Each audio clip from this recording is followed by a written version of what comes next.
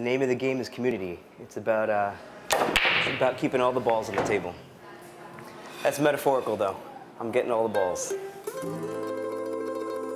The Last Waltz is a movie by Scorsese. He was documenting it. A final performance by the band in 1976. You take all of the great artists who are slaying in the 70s. You know, they're friends who just happen to be Bob Dylan and Neil Young and Dr. John. Paul Butterfield. The energy that they were able to accomplish with that night is something truly magical. I feel like our community understands that magic.